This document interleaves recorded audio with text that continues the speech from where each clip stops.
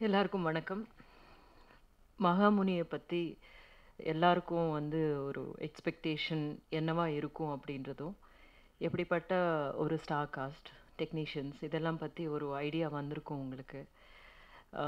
இந்த படத்துல அம் என்ன நடிக்க கூப்பிட்டபோது ரொம்ப சந்தோஷமா இருந்தது. இந்த மாதிரி ஒரு சில டைரக்டர்ஸ் கிட்ட தான் நம்ம ரொம்ப உணர்வுபூர்வமா அவங்களோட சேர்ந்து ஒர்க் பண்ணணும் அப்படின்னு ரொம்ப ஆசைப்படுவோம். அந்த மாதிரி ஆசைப்பட்ட டைரக்டர் சாந்தகுமார் அவர்கள்.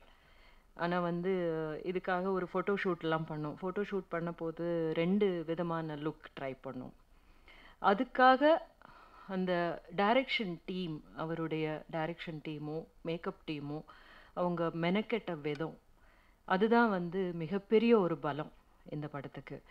அந்த மாதிரியான ஒரு வொர்க் எத்திக்ஸை இன்ஸ்பயர் பண்ணக்கூடிய ஒரு டைரக்டர் அப்படின்றது அந்த ஃபோட்டோ ஷூட்லேயே பார்த்தபோது ரொம்ப சந்தோஷமா இருந்தது. இந்த மாதிரியான ஒர்க் எத்திக்ஸோடு தான் நம்ம ஒரு ஒரு ப்ராஜெக்டுக்குள்ளே போகிறோம் அப்படின்றது. அப்போ அங்கே நான் போயிட்டு ஒரு கெட்டப் போட்டோம், இன்னொரு கெட்டப் போட்டோம். இது சரியா இருக்கா அப்படின்னு அவரை நான் பார்த்துக்கிட்டே இருக்கேன்.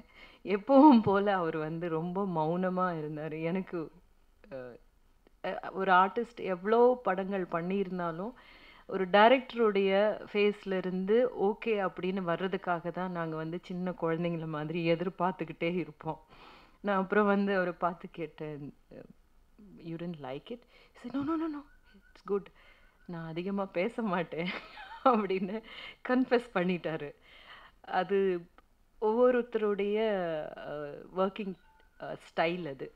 அந்த ஸ்டைல் அந்த இடத்துல புரிஞ்சுக்கிட்டது எனக்கு ரொம்ப நல்லதா போச்சு. ஏன்னா ஷூட்டிங்ல ரொம்ப ஃப்ரெஜைலா இருக்கும் ஆர்டிஸ்ட்டா நம்ம போகும்போது.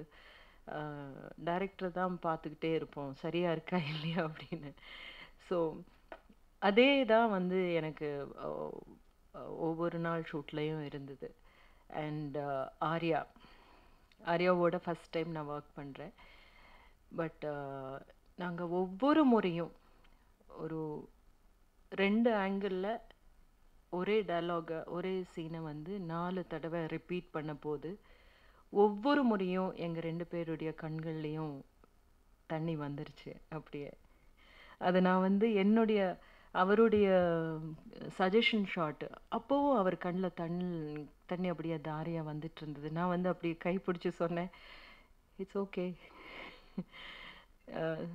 ஸோ அதுதான் ஒரு ஒ ஒ ஒரு விஷயத்த எதிர்பார்க்குறோம். டைரக்டர் எழுதுறாரு, ரைட்டரா எழுதுறாங்க. அத டைரக்டர் இந்த மாதிரி வரணும் அப்படின்றதுக்காக அ கொண்டு போய் ஆர்டிஸ்ட் கிட்ட ஒப்படைக்கிறாங்க. அதுக்கு முன்னாடி நமக்கு நெறைய தயாரெடுப்பு நடக்குது. நான் நடக்கும்போதே கொஞ்சம் இப்படி இப்படி நடப்பேன். தைரியமான ஒரு ஆளா. பட் இதுக்கு கேரக்டர் எவ்வளோ நான் புரிஞ்சுக்கிட்டாலும் சாந்தகுமார் அடிக்கடி என்கிட்ட, "மேம் கொஞ்சம் கொஞ்சம் பயந்த சுபாவம் இருக்கிற மாதிரி நிக்கணும் நீங்கன்னு." ஸோ அந்த ஒரு விஷயம் இருந்துகிட்டே இருந்தது. பட் ஸ்டில் நம்மகிட்ட நம்பி ஒரு விஷயத்த குடுக்குறாங்க. நம்ம அத சரியான விதத்துல ஆடியன்ஸுக்கு கொண்டு போய் கடத்த முடியும் நம்மளால அப்படின்ற ஒரு நம்பிக்கையோட குடுக்கும்போது, அத நம்மளால செய்ய முடியுது. அந்த இடத்துல ஒரு மேஜிக் நடக்கிறதுக்காக எல்லாமே நடக்குது அப்படின்ற போது அத தவிர நம்ம வேற எதையுமே ஒரு ஆர்டிஸ்ட்டா எதிர்பார்க்கறதில்ல. அந்த ஒரு மேஜிக் இந்த படத்துல எனக்கு நடந்திருக்கிறத நான் பார்த்துட்டு, இந்த படம் அப்படின்னு பார்க்கும்போது, வேற வேற ஷாட்ஸ் அவருடைய shot composition of the shots எல்லாமே அந்த கதையினுடைய போக்கு எப்படி இருக்கணுன்றதுல மிகப்பெரிய ஒரு தெளிவோட ஹோம்வொர்க் நெறைய பண்ணியிருக்கிறதுனால, ரொம்ப அழகான விதத்துல கடத்தியிருக்காரு. அத டப் பண்ணும்போது இன்னும் உறுதியாச்சு. ஸோ இதுக்கு அம் எ பெரிய பெரிய ஐ மீன் வளர்ந்திருக்கிற ஆர்டிஸ்ட்டு அவங்களோட ஒர்க் பண்றது எல்லாமே ரொம்ப ஈஸியான விஷயம். பட் இதுல படம் பார்த்ததுக்கப்புறம் உங்களுக்கு மிகப்பெரிய ஹீரோவா நெஞ்சில நிக்க போற ஒரு ஆர்டிஸ்ட் மிகப்பெரிய ஹீரோ அங்க குட்டியா உட்கார்ந்துருக்கார் பாருங்க. அவருதான்.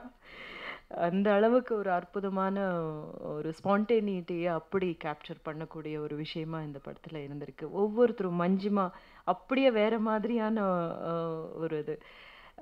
ஸோ சாந்தகுமார் பொறுத்த வரைக்கும் he knows what he is doing. And அதை வந்து புரிஞ்சுக்கிட்ட ஒரு ப்ரொடியூசர் கிடைக்கிறது மிக மிக மிக ஒரு அற்புதமான ஒரு விஷயம். ஸோ எங்களுடைய ஷெட்யூல் பண்ணுறதுக்கு முன்னாடி நிறைய ஷெட்யூல் எல்லாம் போயிட்டு வந்தாச்சு. அப்போது நான் வந்து சொல்கிறேன், ரொம்ப நல்லா ஏன்னோ ரொம்ப நல்லா ஒர்க் பண்ணிட்டு இருக்காங்க அப்படின்னா, எஸ் மேம் அப்படின்னு சந்தோஷமா ஒரு ப்ரொடியூசர் சொல்றதே வந்து ரொம்ப சந்தோஷமா இருந்தது. ஸ்ரீராம் அந்த மாதிரி அண்ட் வெங்கடம் இவங்க கிட்ட இருந்தோம். ஸோ இந்த மாதிரி ஒரு இது ஒரு ரொம்ப ஒரு நல்ல கிரியேட்டிவ் ஒர்க் கொண்டு வந்து உங்களுக்கு முன்னாடி கொண்டு வந்து காமிக்க போறோம் அப்படின்ற போது எத்தனையோ வருஷ காலத்தினுடைய பணியை கொண்டு வந்து ப்ரெசென்ட் பண்ணுற மாதிரி எனக்கு தோணுது. ரகுவரன் அவர்கள் வந்து எப்போவுமே ஒவ்வொரு கேரக்டரையும் சூஸ் பண்ணும்போது எப்படி சூஸ் பண்ணுவார் அப்படின்னு சில நேரத்தில் அவர் சொல்லுவார். கேட்டால் சொல்ல மாட்டார், ஆனால் தானாக சொல்லுவார். நான் கேட்பேன் எப்போவுமே, அவர் வந்து நீங்கள் ஒரு சீன் கூட பண்ணுறீங்க, 2 சீன்ஸ் கூட வர்ற கேரக்டர் பண்ணுறீங்க, எப்படி எதை வச்சு நீங்கள் ஜட்ஜ் பண்ணுறீங்க அப்படின்னு. அவர் சொல்லுவார், டைரக்டர் வந்து நம்மளுக்கு சொல்லும்போது நரேட் பண்ணும்போது நமக்கு இருக்கிற அந்த சீனில் நமக்கு எத்தனை க்ளோஸ்அப்ஸ் வரும் அப்படின்றத மட்டும் நான் புரிஞ்சுக்குவேன். அந்த க்ளோஸ்அப்ஸ் எனக்கு அதிகமாக வர்றதுக்கான வாய்ப்பு அந்த சீனில் இருந்ததுன்னா நான் ஒத்துக்குவேன் அப்படின்னு. ஸோ அதனுடைய அடிப்படையில் தான் வந்து நான் இந்த கேரக்டரை ஒத்துக்கிட்டேன், to tell you very frankly. So ரொம்ப இன்ட்ரெஸ்டிங்கான ஒரு பயணம் இது. அண்ட் சாந்தகுமாரை கேட்டபோது இதுக்கு நடுவில் இவ்வளோ கேப் ஏன் வந்ததுன்னா, நிறைய ட்ராவல் பண்ணேன் மேம் நடுவில் அப்படின்னாரு. ஸோ அந்த ட்ராவல் வந்து ரொம்ப இம்பார்ட்டண்ட் ஃபார் அன் ஆர்டிஸ்ட். அப்படி ஒரு ட்ராவல் பண்ணினதனுடைய எல்லாமே இந்த படத்தில் இருக்கும் அப்படின்ற ஒரு நம்பிக்கையை தான் உங்கள் எல்லாருக்கும் முன்னாடி இப்போ கொடுக்க முடியும்.